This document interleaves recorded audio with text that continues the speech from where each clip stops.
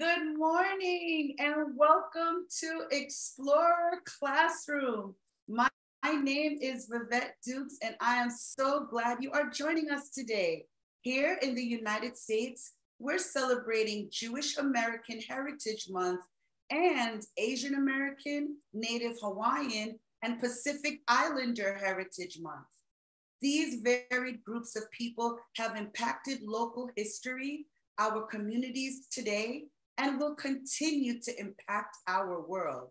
To our viewers and explorers who identify as part of these groups, we see you and we celebrate you. At National Geographic, we believe that anyone can be an explorer and that you have the power to make a difference in the world, no matter how old you are. Explorer Classroom is here to inspire you with stories from the field and connect you with our National Geographic explorers live to answer your questions. This month, our theme is wildlife. From tiny fish that live deep in the ocean to big bears that live high on mountains, animals across the globe need our help to ensure that they are protected. Today, our explorer is Phoebe Griffith. Phoebe is a researcher who studies some of the largest animals found in freshwaters, working with the Zoological Society London in England and Nepal and IGB in Germany. Phoebe's research focus in recent years has been the gharial, an incredibly special endangered crocodile found in Nepal and India. Through conservation efforts to protect the gharial, such as putting tags on them to collect data, Phoebe and her team hope to help this special creature grow in population. Today, Phoebe will tell you more about her work and freshwater predators, including a bit about the gharial. Before we get into today's lesson, I'd like to welcome our registered viewers who join us from around the globe. Special shout outs for today go to St. Luke's School, Elko Middle School, Roseland Creek Elementary School, Horse Creek Academy, Joyce Kilmer Middle School, Adrian Independent School District, and all our home schools out there. We're so thrilled to have you all here with us. And with that, let's get this Explorer Classroom started. It's almost time to meet Phoebe and share all about the freshwater mega predators. First, Phoebe is going to take us into the field with her to see what her office is like. Andre, our producer, is going to help connect us. Hi guys, really nice to meet you. I'm Phoebe Griffith and I'm a scientist who studies freshwater animals. And for that reason, we're out here on the lake today. This is Lake Mughal, the nearest lake to my office. So now I really love freshwaters like lakes because you never know what's under the surface, but often there are some really cool predators under the surface. Now today, it's way too cold for us to get in the water. And actually the water is really turbid and that means you can't see very far underwater. But what I have got is a couple of videos of the types of animals we might find underwater in this very lake. So this guy coming up underwater is a pike. Now they ambush other fish that they eat. And what that means is they wait in underwater plants where they're really well hidden. And then they jump out and grab the fish and they move really fast over a short distance. Now, this is a huge group of a type of catfish called Wells catfish. This is one of the absolute biggest fish you can find in rivers and lakes in Europe. And this is just this incredible behaviour where scientists saw loads and loads of these catfish all coming together underwater. They were pretty awesome, huh? Well, before we move on to talk about some more mega predators we might find in freshwater ecosystems, let's think a little bit more about all those words I just used. What's freshwater? What are ecosystems? And what are predators? And especially what are mega predators? Okay, friends, I'm curious to see if you all recognize any of these important vocabulary words. Raise your hand, stand up, whatever feels natural to you if you know what fresh water is. What about ecosystem? Do you know what that is? Oh, I see people out here know what it is. I see your hands. I see you standing. Oh, what about this one? Predator. What's predator? What does that mean? I see you. Okay. So smart all of you are. Okay, what about this one? Come on. Mega predator? Anyone know what that is?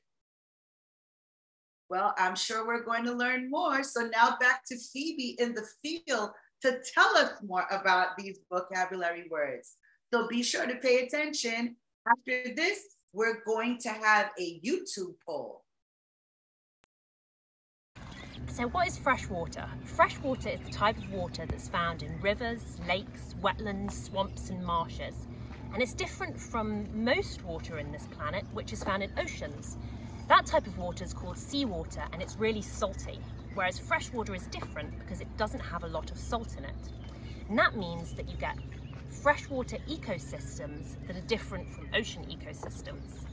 Now, an ecosystem is a word scientists use to describe a sort of small world within the world. So the different animals and plants and water that you find inside this lake is called the Lake Muggle's ecosystem. And the ecosystem you live in might be the ecosystem in your town, or we might go to a jungle or a rainforest, and that's a different type of ecosystem. So ecosystem is a word meaning this little world within inside the world. Now, my favourite type of ecosystems are freshwater ecosystems because so many of the animals found in them are just really weird and look so strange. Like this huge fish. Now, this is an American paddlefish, and what it's doing is eating. So it's swimming around with its mouth wide open to catch the tiny, tiny, tiny animals that live in the water that are called zooplankton.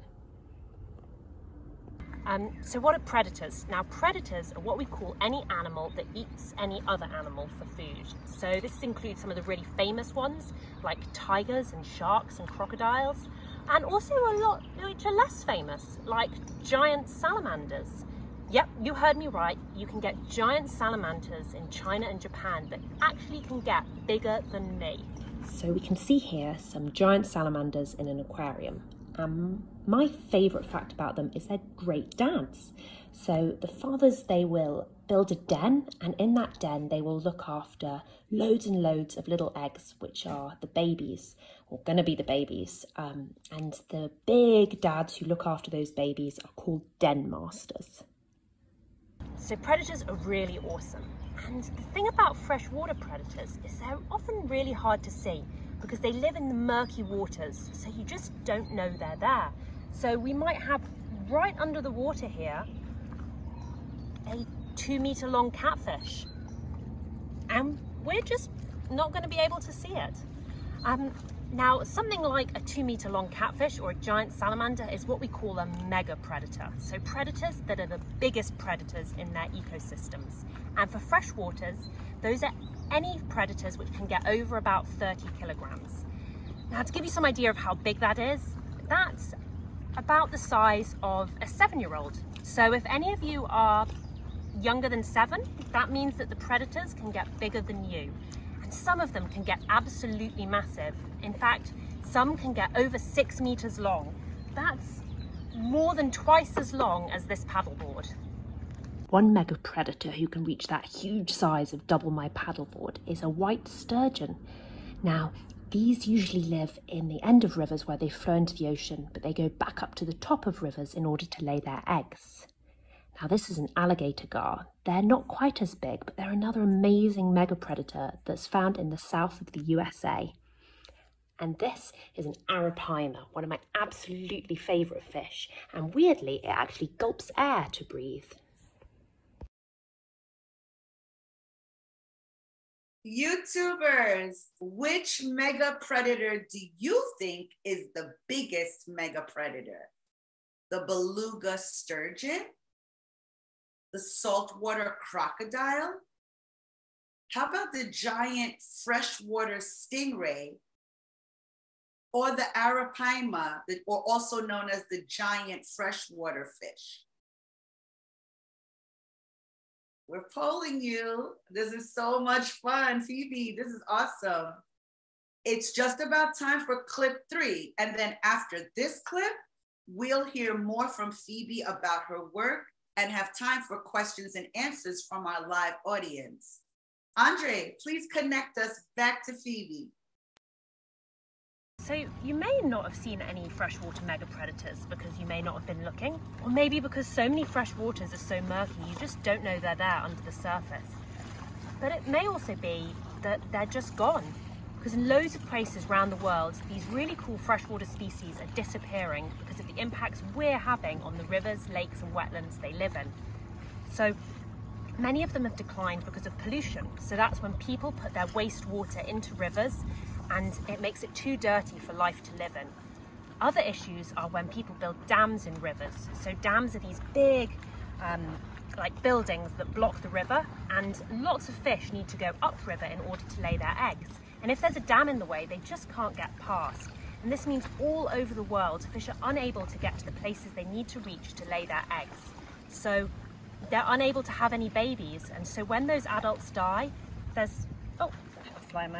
So when those adults die, there's nothing replacing them, and those species are disappearing off the face of the earth. That's why it's so important for scientists to study these species, because the better we understand them, the more ways we can try and help them and try and save them, so that they're still here in rivers and lakes for people to see, or often to not see, in the future. Now, that's why I study some of my absolute favourite megapredators. And so right now, today, I'm on Lake Müggelsee, and this is in Germany. Now, Germany is a country in Europe.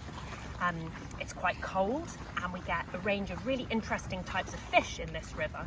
But I've actually spent most of my time working somewhere a lot warmer, where we get some very, very different types of megapredators. So what I'm going to do now is I'm going to play you... Oh, sorry about that, it got a bit choppy. But what we're going to do now is play you guys a video that I made a couple of months ago when I was in Nepal. So Nepal is a country really far from Germany, and it's in Asia, and it's the country where there's Mount Everest, the tallest place in the world. But I live at the lowest point of the country, which is really far from Mount Everest, and where you get my favourite megapredators, crocodiles. Hey guys, so I'm talking to you from a couple of months ago. I'm here in Chitwan, on the edge of the national park, and I'm going to take you all with me for a day in the field. Let's go. All right, okay, we're on the way to the river, and we'll go through the grassland and jungle to get there. And we've got to be really careful because this is really great habitat for wild elephants, rhinos, bears and tigers. So we've got to keep our eyes peeled and make sure that we see them a long time before they see us, so we can give them lots of space to get on with their day, and we can get on with our day.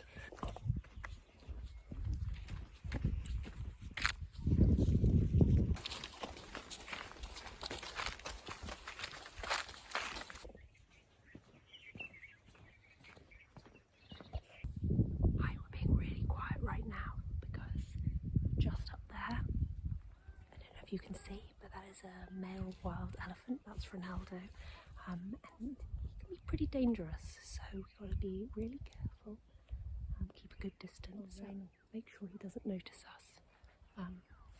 And there's also a rhino coming up over here.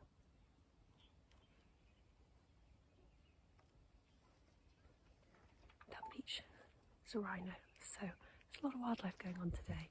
But this area is cool because this is the type of beach that gharial crocs like to nest in. So it's got this really nice sand for them to dig holes in to lay their eggs.